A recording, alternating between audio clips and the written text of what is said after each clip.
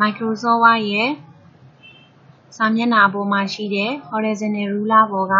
indentation တုံးလေးတွေကိုအသုံးပြုမှာဖြစ်ပါတယ်။ indentation ကစာသားနဲ့တင်းမြင့်ကြအကွာအဝေးလေးတွေကိုချိန်ညှိပေးတာပါ။ပထမ indentation တုံးလေးကိုပွိုင်နာထောက်လိုက်တဲ့အခါ left indent လို့ပေါ်ပါတယ်။ left indent ကဘယ်ဘက်မှာရှိတဲ့ margin နဲ့စာသားကြအကွာအဝေးလေးတွေကိုချိန်ညှိပေးတာပါ။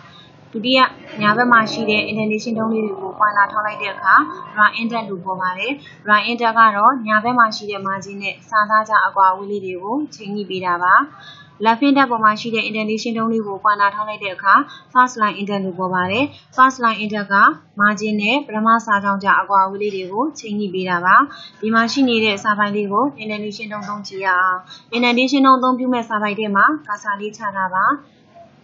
ဘယ်ဘက် margin နဲ့စာသားကြအကွာအဝေးကိုတစ်လက်မထားခြင်းနဲ့ဆိုရင်တော့ left indent လေးပေါ်မှာပွိုင်နာထောက်ပြီးတော့1ထိရွှေ့ပေးလိုက်ပါ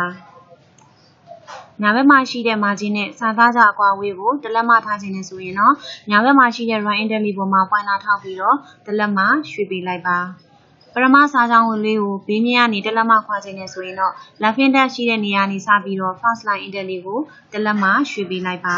။ဒါကတော့ indentation တုံးအသုံးပြုတာဖြစ်ပါတယ်။ indentation တုံးကိုပြန်ပြီးတော့ဖြုတ်ခြင်းနဲ့ဆိုရင်တော့ first line indent လေးကို left indent လေးပေါ်မှာအရင်တင်ရပါမယ်။ပြီးမှ left indent တစ်ခုလုံးကို margin ကိုပြန်ရွှေ့ပါမယ်။ညာဘက်မှာလည်းပဲ margin ကိုပြန်ထားခြင်းနဲ့ဆိုရင်တော့ right indent လေးပေါ်မှာပွိုင်နာထောက်ပြီးတော့သူ့ရဲ့ margin ကိုပြန်ထားပြရပါမယ်။ခုပြောသွားတဲ့ indentation တုံးလေးတွေကိုလက်တွေ့လုပ်ဆောင်ကြည့်ကြပါ။